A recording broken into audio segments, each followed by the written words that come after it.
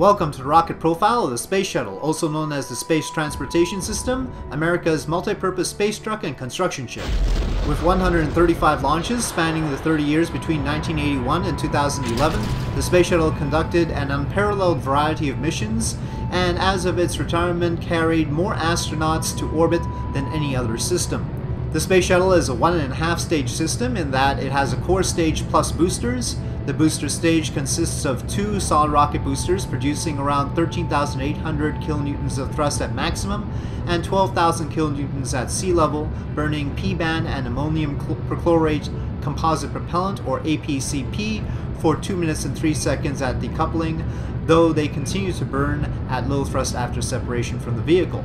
The SRBs have a specific impulse of 242 seconds at sea level and 268 seconds in vacuum. The solid propellant is in 4 segments, each shaped to provide steadily less thrust as the vehicle gets lighter after burning the fuel.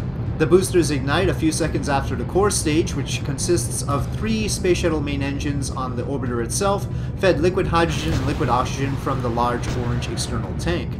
The SSMEs are RS-25 engines, and in their upgraded form produce up to 2,279 kilonewtons of thrust in vacuum, with a specific impulse of 366 seconds at sea level and 452 in vacuum. Nominal burn time was around 8 minutes.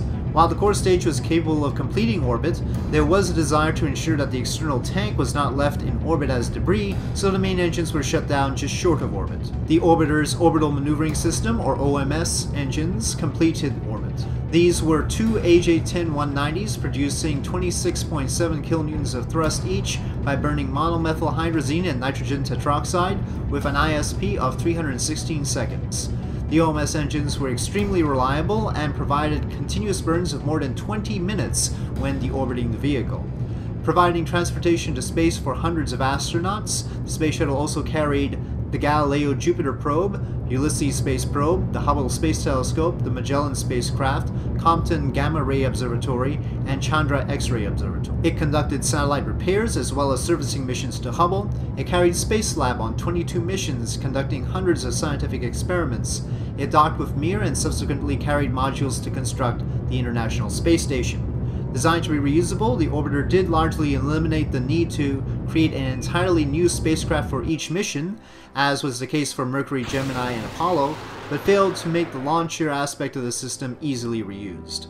And overshadowing all of its accomplishments were the 2 devastating disasters, the loss of 7 astronauts on Challenger on STS-51L, and 7 more astronauts on Columbia on STS-107. With that, thank you for watching this rocket profile of the Space Shuttle.